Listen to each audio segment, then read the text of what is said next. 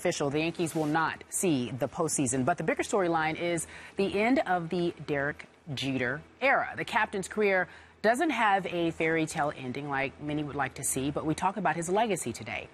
Stephen A. Smith, how will you remember Derek Jeter?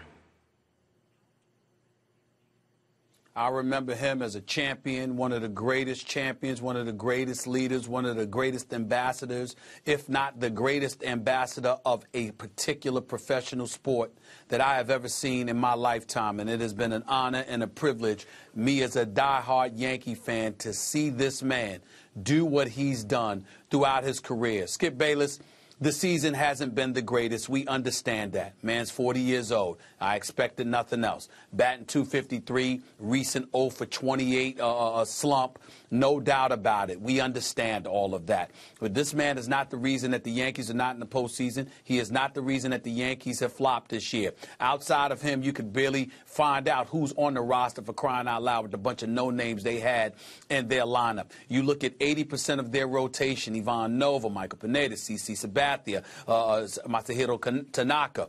All of them went down this season. 80% of their rotation was decimated. But Derek Jeter went out there and played more than 140 games this year at age 40, his last season in Major League Baseball. We look at these numbers: sixth most all times in hits.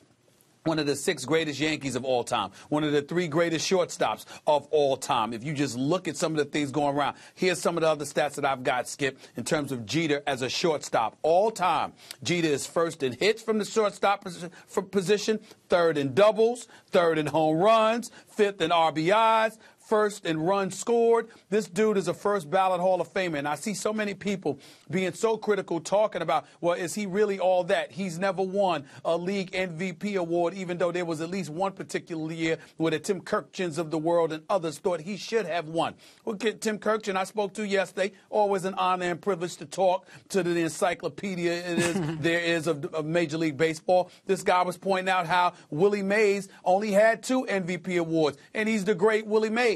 So we take all of these things into consideration. You don't necessarily have to be known as the greatest. You don't necessarily have to have numbers that says you are unquestionably the greatest. But in a league where thousands upon thousands upon thousands of players have existed over the decades, when you talk about Derek Jeter, you're talking about top 5, top 10 in most categories when it comes to shortstop, if not all of them. And when I consider that, and him being a 5-time world champion, and him being a dude working in the bubble that is New York, the Mecca, for the Yankees, the most storied franchise in sports annals, doing what he did, the way that he did it, never getting in any trouble, always conducting himself first class. His decisions off the field have been nothing short of impeccable. Just check the resume. I look at all of those different things.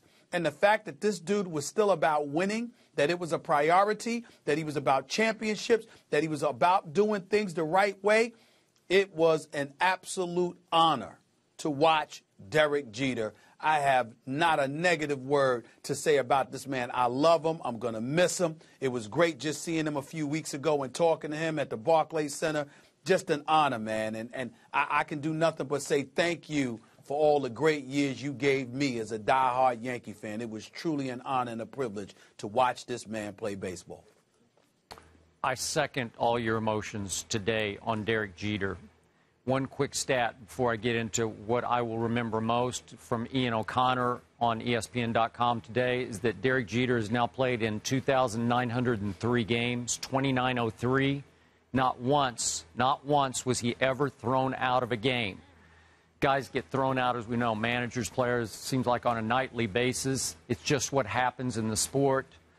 You argue with the umpire, you occasionally get tossed, not one time. And you always say class personified. On and off the field, to me, Derek was class personified. Now, what will I remember most?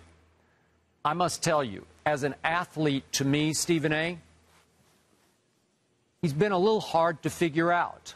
So what I will remember most is, here is an obvious first ballot Hall of Famer who was never what I would call extraordinarily talented in any single phase of the game. Not extraordinarily talented. We're not talking about LeBron James here. We're talking about Is he the strongest? No, he's not the strongest guy. Career high was 24 home runs, 102 RBIs. Not bad, not great. Was he ever the fastest guy? No, he had a career high 34 stolen bases. Not bad, not great. Did he have the most range of any shortstop ever? Obviously, he did not. Did he have the greatest hands of any shortstop ever? No. Were we talking about the Wizard of Oz, Ozzie Smith here, Omar Vizquel, Louis Aparicio? No, we're not talking about that. Very good, maybe not great, even though he did win 5 Gold Gloves, which is shocking to me. But in the end, to me, Derek Jeter took everything that God did give him, and he applied mind over body every pitch, every inning, every night he ever played. Every pitch. He gave you every ounce he had to give you, no matter whether it was in April or October. He gave you every ounce he had, mentally as well as physically. And when the moments were the biggest, Yankee Stadium, New York Yankee moments, as you well know, nobody's ever been better than this man, because he did somehow will himself into a place of super heroism. Like he became a superhero when the pressure was greatest. Well, again, the attributes, the talent wasn't the greatest, but he became the greatest in the greatest moments. And it's all about will. It's all about all those intangibles we talk about. And if there's any message here for the many talented kids we talk about on this show every day is, can you bring it every day? I know some days you get up, you just don't feel like it. You know you're really, really gifted and you can get away with it today. You don't have to give it all today. Derek Jeter gave it all for 2,903 games to date. Listen, Stephen, you'll attest to this. Did he ever take an inning off, a pitch off? Did he ever give up an at-bat? You know, I'm already 3 for 3. I'm just going to get... No, not a pitch, not an inning, not a month.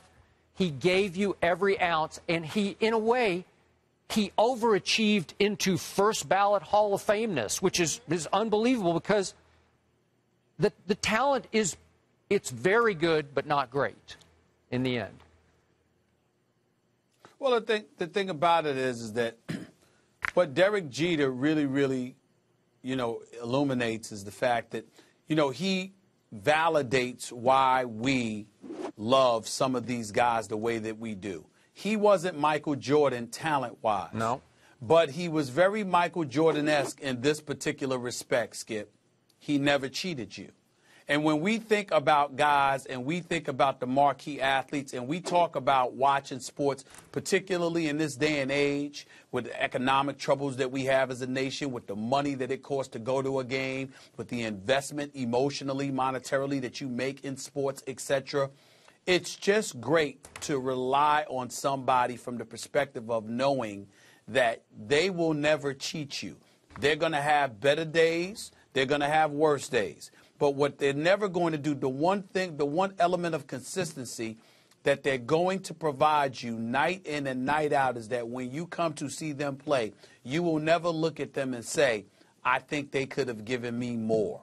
And that is what Derek Jeter is all about. And that's why he's so beloved, and that's why he's been so celebrated, because when you talk about an athlete doing stuff the right way, even though he did everything right off the field, the fact is what we're truly appreciating is that he seemed to be about everything that you want your professional athlete that you support to be about. That doesn't mean he was literally perfect. We don't know every little thing about his life, but we don't care either. As long as you're obeying the law and what have you, we don't particularly care. The bottom line is we want to make sure that you're going out there and you're never cheating us. And Derek Jeter was that guy. It's just that simple. And that's why the commercials, whether it be with the Jordan brand and tipping the cap, or it's with the Gatorade commercial, the commercials are just incredibly apropos, because that's basically what they're saying. Respect for what this man gave you on a night-in, night-out basis. He will never cheated you. He will be greatly missed. Derek Jeter, I've been told that class and elegance never goes out of style. You wear both very well. That's how we remember Derek Jeter. Coming up,